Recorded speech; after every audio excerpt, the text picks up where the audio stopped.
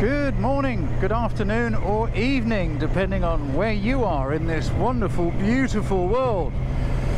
We're going to go for a ride out across a place called the Cranbourne Chase to the ancient town of Shaftesbury. It's a really beautiful ride. Now, light is everything. Light is always king. As you can see, the clouds are pretty heavy up in front, but look at this beautiful light that we're riding through right at this moment. If we're really lucky, we might get some gaps in the clouds when we get over towards Shaftesbury and across the Chase, because the scenery is stunning. If we're not lucky, it'll do what it's just done now, and it will start to cloud over. Notice how different the light looks as soon as that happens. But either way, I hope you enjoy the ride, because it is a pretty ride. We're leaving the New Forest, we're heading out into Dorset, a beautiful county.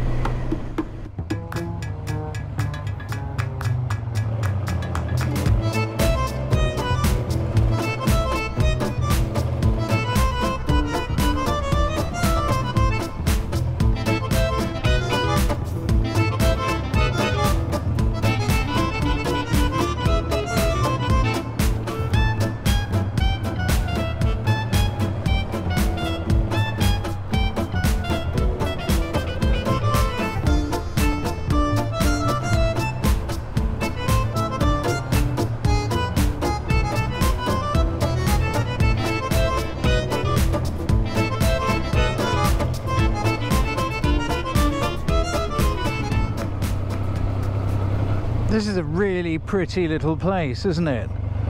So it's an old mill house. Let's just pull over here so you can have a quick look. Probably on private land. Probably shouldn't be in here. Someone will come and shout, "Get off my land." Alderholt Mill. So it's an old country mill house, and next to it you've got the stream. So the stream runs down through here. It would have once powered a watermill in there where they would have made flour and ground and made bread. And I love the fact that there's still flour for sale here and a tea room. What a beautiful place to come and sit on a lovely, lovely sunny day. Let's continue our journey on up towards Cranbourne. I'm going a very windy sort of a back route. I'm not going the direct route. A lot of what governs where I go is traffic.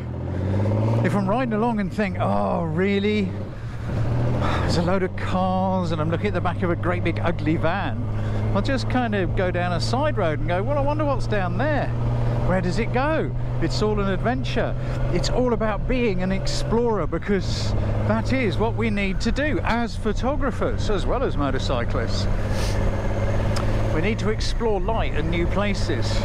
Look at these wonderful colours we've got going on here. You've probably noticed already, when you get that little bit of light, that little bit of sunshine come sneaking through those coloured leaves. They just come alive and look amazing. We've got some blue sky going on up there. Let's hope we get some little pools of light, because when we get out onto the Chase, the Cranbourne Chase, it'll look absolutely spectacular. Uh-oh, gridlock.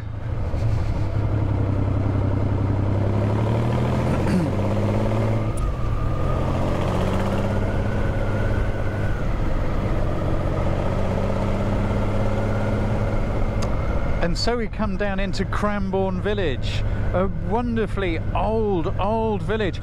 And do you know what? I can smell bonfires, all this gorgeous autumnness going on around. And people are burning the leaves from their gardens and all that kind of stuff. And it just smells wonderful. This is all part of the joy of exploring on a motorcycle. Let's just pop round here a bit. I just want to show you a little bit of Cranbourne village. This is a real traditional kind of English country village. It's a rural town. It would have all been farming and all that good stuff. I should have researched the history, shouldn't I, before coming out, but I just thought, hell, I've been in the office all morning.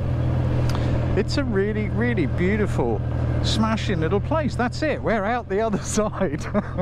It is not big. Let's do a U-ey and go up the other way and join the main road up onto the Cranbourne Chase. I'm really hoping that some of these little gaps in the clouds will widen, because when we do get up there, it's going to look absolutely amazing, because you'll get searchlights on the ground. We may even get some, you know, rays of light coming down from the clouds across the ground. It'd just look amazing if we're lucky.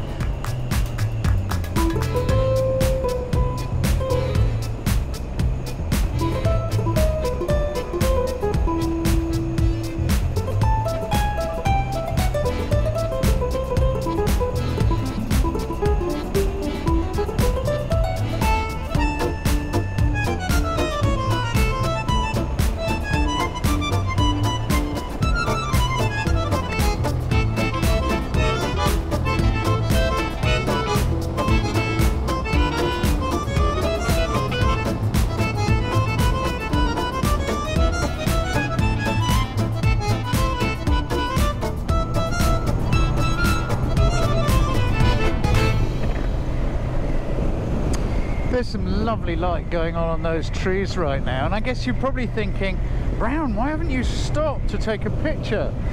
Well, I could, I might actually, coming around the corner here, but what I don't want to do is to miss looking out across the bottom of the Cranbourne Chase. That's kind of beautiful up there, isn't it? You see, even looking through a GoPro, you can see what makes the shot. Even sitting on a motorcycle, just pointing the camera at the right light. Look, now it's a lot less interesting, isn't it?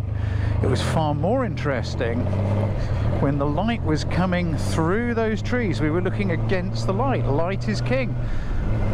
Say it all the time. But we're going a little bit of a journey. It's a great ride, you know, that's what this is all about. Sitting here smelling these autumn leaves is just so gorgeous. We've just crossed the county line into Wiltshire,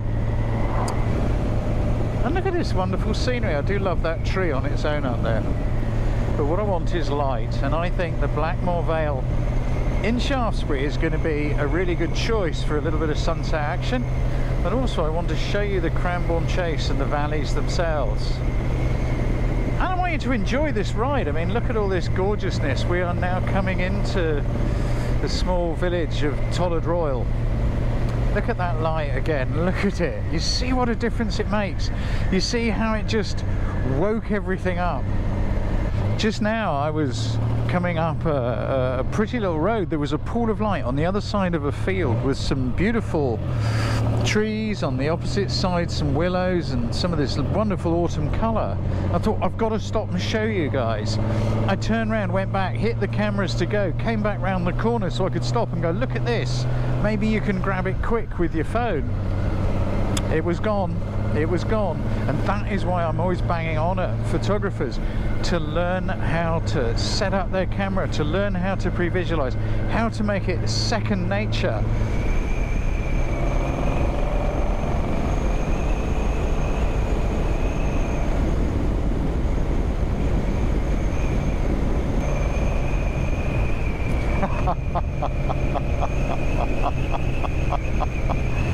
Look at that, the light coming in underneath those clouds. Look what a difference it's making.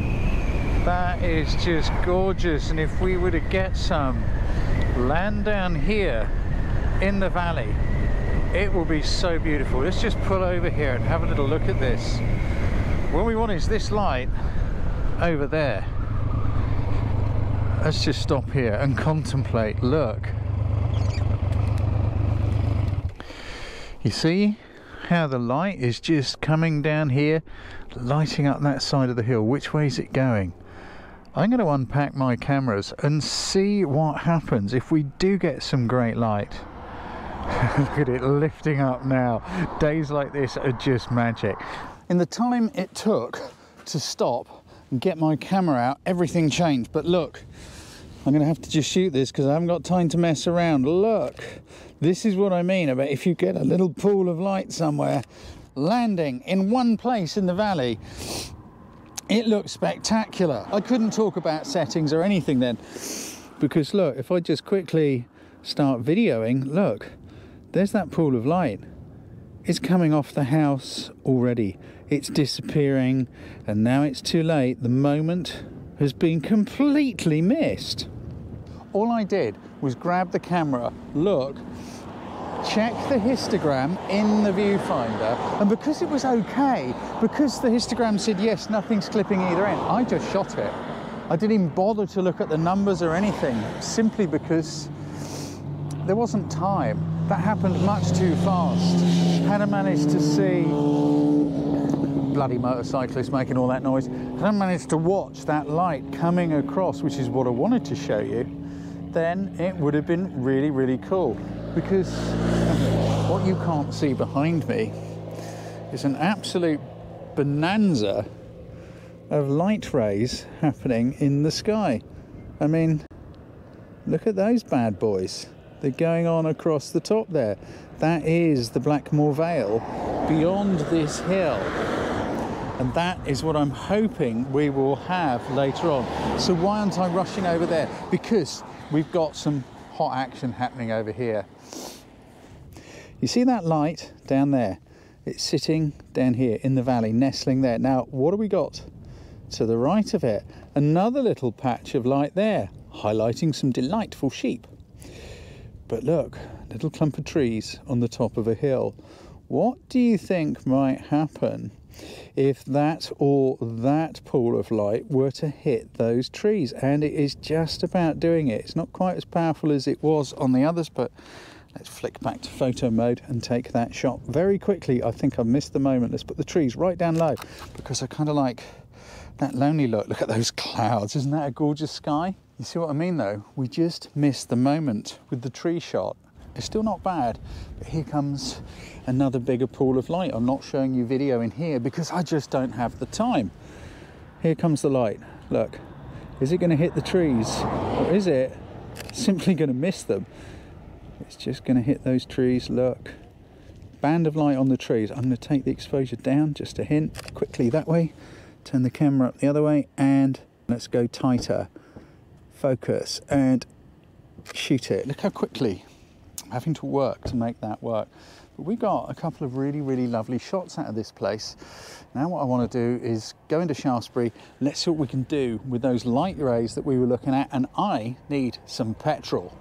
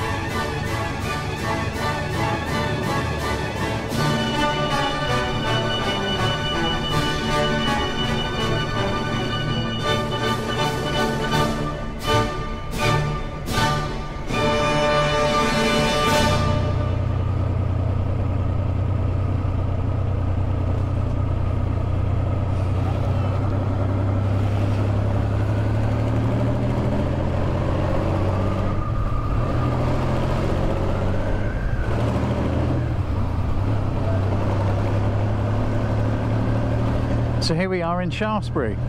It's looking quite busy. I didn't expect there'd be so many people around. So let's park around the corner somewhere and then go and have a look, see what we can find. There's a great lookout out that side where we can go look at the Blackmore Vale. I was hoping to park around here, but that ain't gonna happen, so we just got to go a bit further away into the car park. I hate having to use the car park. I'm special. I ride a motorcycle, for goodness sake.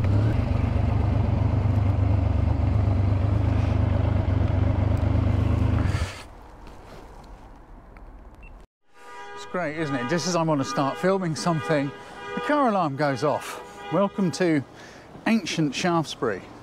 Look at this. You can see we're going somewhere really, really old. Now, whether or not we're going to get the shot I want, I don't know, because chasing light is always a tricky thing. But I wanted to bring you down here and just show you this place. A very popular photo location indeed. Look at that. Isn't that a great view?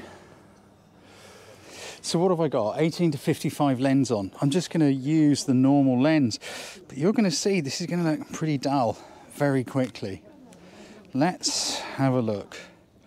So what sort of composition? Well, I really like having the wall, the ancient buttressed wall here on the right, and we got the houses. Now, I think these windows work quite well, but you want to get them straight.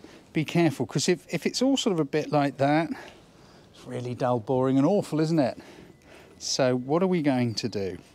I think we could shoot from here, but I also think it could be pretty cool just to do the old knee bend thing, the choreography of composition, get down a little lower and make a little bit out of these cobbles in the foreground, because it might just help.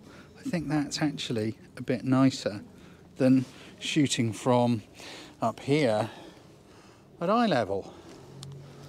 Let's do it. Then we'll go and see, because we might get some sunset action.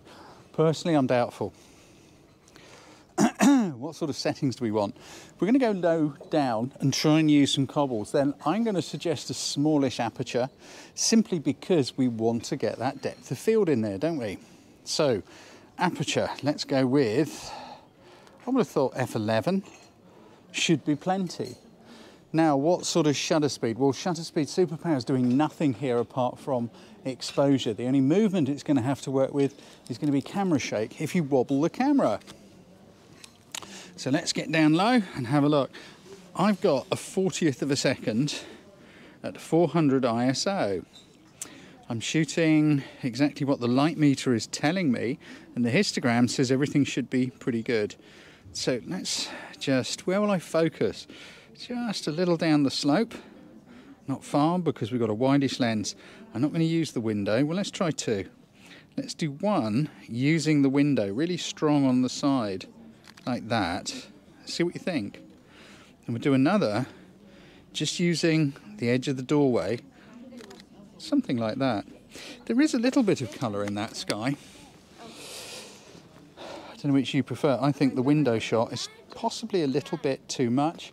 The wide angle lens is just kind of distorting it slightly. Let's go at the top, look across the Blackmore Vale and just see if there's something a bit more interesting that we can do up there. I'm just looking after them. You're looking after them, yeah. Taking Well, hey. them a little trip. We're taking care of ourselves. Is it, Mum? Well, as long as you're enjoying having a walk around here, Exactly. That's the good thing. Enjoy. We might get a sunset if we're lucky, you never know. Really? Well, If we're lucky. We're going to go back to tea. That's fantastic. It does look really nice. Can I come for tea? So here we are with a magnificent view across the Blackmore Vale. Are we going to get the kind of light, the kind of sunset I'm hoping for? I'm not sure. There is a possibility. Over here on the horizon, there is a break between the clouds. You see there's a patch of light over there. If the sun comes down through there and it washes across this, we're going to have massive side light. It could look absolutely superb. may or may not happen. Why didn't I go chasing after those beams of light earlier on? Because we had some great light in a great location. It's no good to go chasing light because it just doesn't really work, because light moves, light changes. Work with what you've got.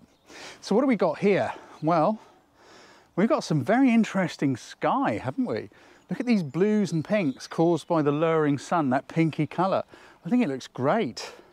Even though the light on the ground is pretty flat, I think there's some good stuff going on here. So let me get my camera sorted out. Let's see if we can get a couple of frames of this. I'm more out of breath than I should be. It is a steep hill, isn't it? Yeah. Camera ready. Let's see what we can do. Now in the distance we've got the hill over here. Let's see if there's anything we can do with that. But I would like to try and capture some of these colours in the sky because they're really rather lovely. Now I am a minimalist freak, I know. I like negative space. The hill there with those colours in the sky, I think that's kind of interesting. We don't want to get any of these twigs invading. But as we open up, look at these colours we're getting up there in that sky. I don't know. Let's see if there's a couple of shots to be had. I think it's over there in that area of the sky. Now, what are we going to need? We don't need a very small aperture, do we? Because we're not playing around with depth of field. We're only using aperture for exposure in this case. Why? Because all the action is happening beyond the infinity point of the lens. Because the light level is low, let's open that aperture up. Let's get a flood of light coming in. What sort of exposure are we going to get? 400 ISO will give me 160th of a second on a 35 to 55-ish millimeter lens. So that'll be fine. And I've got image stabilizing. I could even take the ISO down, but 400's cool. It'll work. It'll be good. Now stop talking, Browne, and see if we can get some shots of these really rather lovely clouds. What about the exposure? Well, if we just do what the camera says, let's see. It's okay, but you see what I mean? It desperately needs a wash of light across the ground to wake it up somehow. I'm going to shoot something going in this direction because there's some nice layers of colours. We've got a little church down there. I'm wondering if I can line it up in between some twigs. Something like this. Now that's not bad. Doing a vertical composition, something like that. Actually, I quite like that because that band of cloud is really rather interesting. It's quite nice. It might even work with a longer lens on. So focus on the church. I don't have to worry again about the aperture size. That's not bad. This is where you discover whether you're going to use a long focal length or a short focal length, what your composition's going to be. Pre-visualizing what might happen with the light. We might have arrived and the light was perfect. It wasn't. So use this time productively. If you're not sure how to use this time productively, please check out my masterclass in photography because it will give you effortless and easy camera skills. How are you going to be able to rapidly and quickly work with a situation such as we had up on the chase when there was some gorgeous light going on and it was like a mad scramble, get the camera out. You saw how quickly that changes and I can help you master all that stuff. I'll show you all my settings. I'll show you everything you need. Please click the little thing popping out up here in the top right. Go and check it out. Try a free sample. It's 100% guaranteed. And if you don't like the sample, well, you don't even have to buy it, do you? I'll check back in with you in a minute. Hopefully we've got a bit more light. If we have, we have. And if we haven't, we haven't. Oh, shutter speed's getting low, 50th of a second. Up that ISO. Let's go up to 1250 ISO.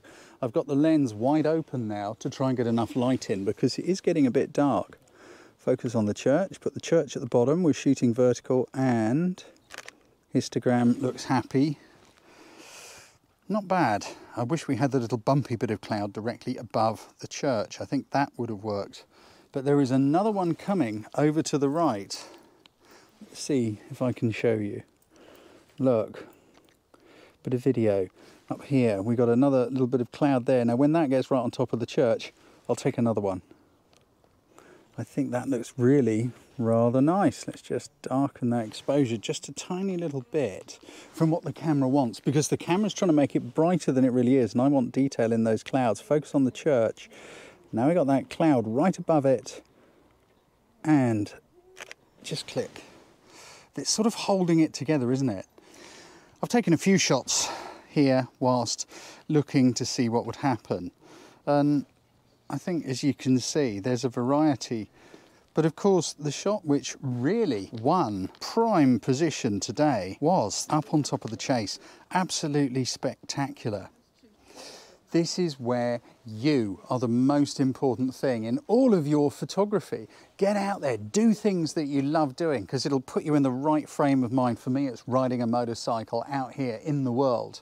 For you, it could be something else.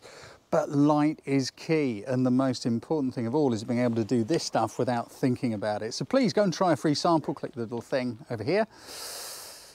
And beyond that, be well, have a great time. And if you enjoyed this video, please like, share and subscribe. And if you want to support my channel, look at the little thanks button. Maybe give that a click too. Be well, I'll see you next time.